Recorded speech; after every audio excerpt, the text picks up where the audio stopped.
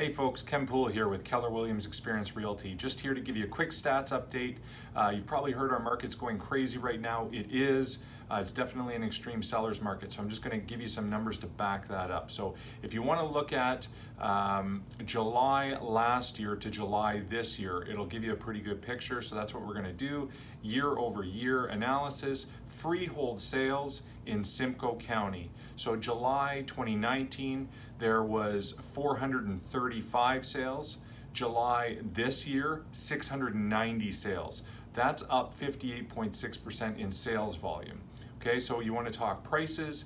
We're up 17.2% in average sale price July last year to July this year. That's last year it was 544,000 approximately. This year approximately 638,000. That's a huge jump. If you want to look at price per square foot on average, last year $350 approximately. This year a little over $394. So that's up 12.7%. So if you kind of look the average of the average price jump or the average price per square foot jump, it's about we're up about 15%. If you look at average days on market as well, that's a good indicator. Last year in July, 35 days on average.